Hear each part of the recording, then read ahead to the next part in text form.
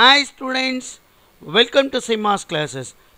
Random process la power spectral density ஒரு autocorrelation function கொடுத்திருந்தா அந்த autocorrelation function ல இருந்து அந்த processக்கான power spectral density எப்படி கண்டுபிடிக்கிறதுன்றதை இங்க ஒரு எக்ஸாம்பிள்ல பார்க்க போறோம். Find the power spectral density of a random stationary process for which autocorrelation function is Rxx of tau is equal to e power minus alpha mod tau. இதான கொடுத்திருக்கிற ப்ராப்ளம்.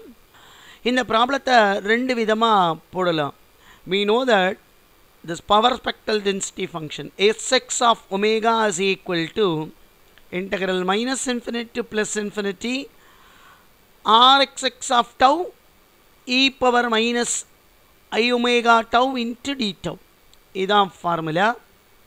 இப்போ எனக்கு இங்கே என்ன கொடுத்துருக்கு, limits integral minus infinity plus infinity RXX of டவுக்கு பதிலாக நான் என்ன எழுதிக்கலாம், இ பவர் மைனஸ் ஆல்ஃபா மாட் டவ். இது எப்படி எழுதிக்கலாம், இ பவர் மைனஸ் ஐ omega tau cos omega tau minus ஐ sine omega tau into D tau. நமக்கு தெரியும் ஆட்டோகார்லேஷன் is an even function, cos is an even function.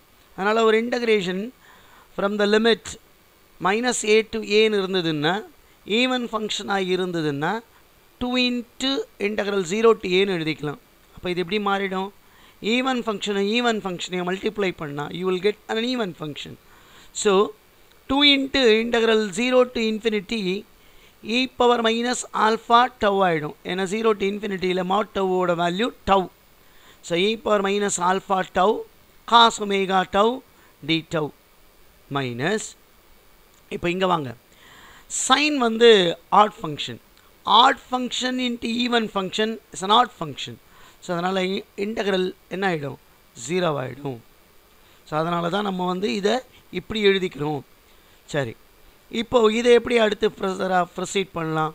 So this is equal to integral 2 into integral 0 to infinity e power minus alpha tau cos omega tau into d tau. We know that again in the integration formula இது டைரக்டாக எழுதிடுறேன். integral 0 to infinity e power minus ax into cos bx dx is equal to a by a square plus b square. அப்போ இது எப்படி மாறும், this is equal to ஏக்கு பதிலாக alpha இருக்குது, பிக்கு பதிலாக ஒமேகா இருக்குது. அப்போது இந்த 2 சேர்த்துக்கிட்டா 2 alpha by alpha square plus omega square. அடுத்தது இன்னொரு மெத்தட்லேயும் நான் போடலான்னு சொல்லியிருக்கிறேன். எப்படி போடுறது, we know that by the definition spectral density function is nothing but the Fourier transform of autocorrelation function. அப்போ எனக்கு என்ன கண்டுபிடிக்கலாம், டைரெக்டாக Fourier transform of Rxx of tau. So Fourier transform of e power minus alpha tau. நமக்கு தெரியும் Fourier transform of e power minus alpha mod tau is direct formula 2 alpha by alpha square plus omega square. இதான் இந்த ப்ராப்ளத்துக்கான answer. மற்ற ப்ராப்ளத்துக்கு சேனலை subscribe பண்ணி watch பண்ணுங்கள். Thank you.